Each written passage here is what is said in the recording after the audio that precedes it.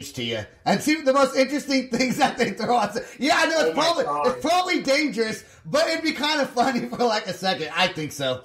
First of all, don't ever take advice from a guy behind a microphone that's never been out on the road. Okay, yeah, that's true. number one. True story.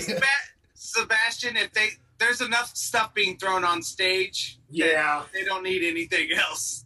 We don't encourage. We don't encourage that. Oh, okay. Never mind. I take that back. We don't encourage it.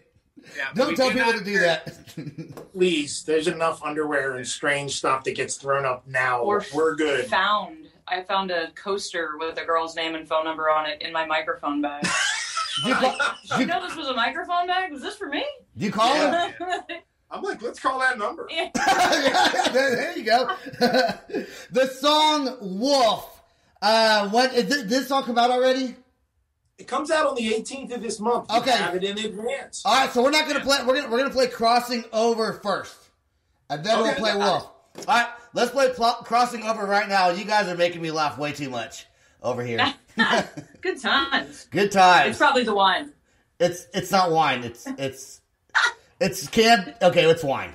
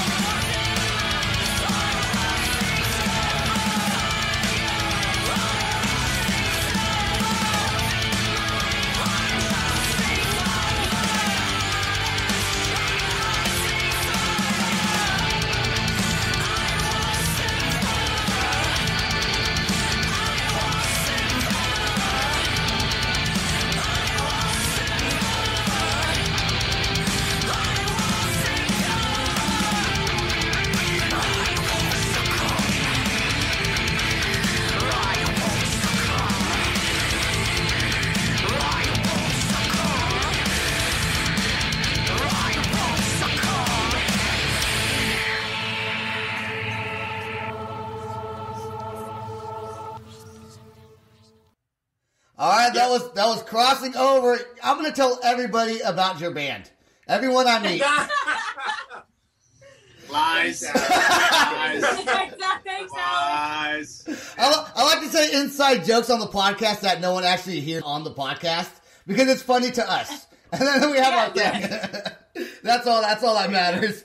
How many? No, that's a bad idea. That's a great idea. It's Let's not. tell No one about this whole thing. Yes. Just keep the whole thing a secret. All right, yeah, we'll keep the whole thing a secret on the podcast. Sam froze up on us on his end. He did. The McDonald's Wi-Fi is not doing it. McDonald's Wi-Fi is not working out for you, Sam. It's not working out for you, man. He's back. Call Ronald and tell him what's up, brother. Nope. Nope. How many countries have you guys played in?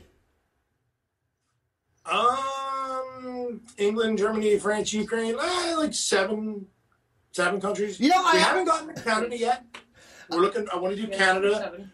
Yeah, 6 or 7. 6 or 7. We want to get back to Europe and get back to get back to the Ukraine and France, and Germany. Italy is big time on our list. Yeah, Italy. And of course that's where like the pandemic they closed the country. That's big on our list, and we have some stuff coming up later this year. We can't talk about it yet, but knock on wood. Starting in October, November, and December, we're going to be doing some pretty extensive touring in the States. And then we hope in early 2022 to be touring the Siren album in Europe and Canada. So it's kind of like we're eager to get back on the road, but of course that's really up to COVID laws and etc. So. I ask these questions on the podcast expecting the band to know the answer off the top of their heads, but a lot of times they're like, oh, that was way off guard. I had no idea you were going to ask that question. So you're good. I love it. When it comes to songwriting, there's four members of the band, right? Yes. So who starts off with the songwriting process first? CN will normally give me like a template of a song. Yeah, I usually write demos. I demo everything. I'm a producer and an engineer. I mix a ton of people's albums. That's kind of my stock in trade for the last 20 years. I'm a mixer and a mastering engineer. So I usually will sit and write, and then I'll hand it to her, and then she determines if it's a song or not. Yeah. And then we move it from there. And I write lyrics and melody to it, and then we start showing it to the band. Yeah. Okay, so you guys pretty much come up with the whole collective idea first, and then decide to tell the band, hey, this is what we're going to work on. Yes, and then they'll put their flair on it. Like that's amazing how that comes together sometimes, because it's a template, and then you'll have Ted. Our drummer is absolutely insane. His timing and everything. He came into the band, and up to that point, we had great drummers, really good drummers. But Ted came in, and he kind of brought in a whole methodology that I hadn't. I was trained in bass. I went to settlement school, etc. Okay. So I worked a lot with the click. But when you're playing metal and playing rock, usually sometimes you're not on the click. He brought in an entire system with him for writing and working. So he kind of we took him in the template, and then he kind of looks at it and goes, well, we should change here, do this, do that. Like I said, in the beginning of Down, when that was written, it wasn't written to have 6/8 timing with 30-second blast beats over it. But it happened. So It's interesting. Do you guys still have the typical band practice where you all get together, or do you write the music and then send it off? No, we still get together. We get together every week. But he, of course, sends everything off so people can work on stuff at home. It is almost like back. I remember when I was a kid and I was reading about Rush, and they used to mail each other DAT tapes and work on their albums. I'm like, how do they do that? Now our drummer records in his studio at his house. Our guitar player, we do everything by email, and then we assemble it here. But we do get together every week, and we bounce the songs off each other to make sure it works live. And because that's a big part of it. If it doesn't work live, even if it's a song, if it doesn't kick ass live, what's the point? Yeah. Do you practice the theatrics also during band practice? I guess you have to, right? Oh, yeah. Yeah, absolutely. You have to practice how you're going to perform, because there's been plenty of times before I was doing that on a regular basis that I'd lose my breath or not have the energy to finish out a set. So whatever I'm going to do, I've got to be down here practicing. And now with kind of modern technology and us advancing the show, we're using something called Ableton Live. And it's actually really cool because I don't have to use a floorboard anymore to click on and off effects. The computer does it. It also controls all of the video screens, all the lighting. Lights. So when we're rehearsing the lighting cues, we're rehearsing the video cues. So it's not getting together in the garage and jamming. I kind of miss that. But it's also really, it can become really fun because you're like, well, can we do this lighting array? And they're like, oh, shit, yeah. And they program it in, and next thing you know, you got something really cool going on. Is it intimidating? Is it intimidating to learn these new softwares? Because I know, like, for me, like, even new social medias are intimidating. Mm-hmm. As a musician, is it like, oh, here's something new I have to learn? Or do you just dive right into it and figure it out? It's kind of 50-50. I'm a little scared of it, but it is, when I started out engineering, I recorded albums on tape, and I worked on Neve and SSL boards. And now I'm in the box. So it's kind of like that for me. Like when Ableton was handed to us and our crew, and we began to work on it, it's really cool. We all learn it together and work on it. So it's a little scary, but it's also a lot of fun. It's kind of like life. But I'm like you. So drinking box wine, staying away from social media because I don't know how to operate it. I look at him, I'm like, my phone's doing it. Here, you fix it. I have no clue. Like, don't let him bullshit you. It's because he just doesn't want to do it. If you force it and you give him a class on it and you show him, he will do it. Now I can't get him off of TikTok. True story. Now I can see. I'm having too much fun with it. It goes hand in hand. I think so. It goes hand in hand. When you're writing after you write the song and they're doing the theatrics, if sometimes, let's say you run out of breath or it's just not working out, do you change the song structure? So does the theatrics sometimes influence the change of the song? No, it doesn't. No, the exact opposite. Okay. Nothing comes in the way of the vocals. The vocals first, performance second. Oh, cool. Yeah, but there are moments like we will build in live moments, especially once we're touring a song a little bit. Like there's a song we have called Red Sky Morning.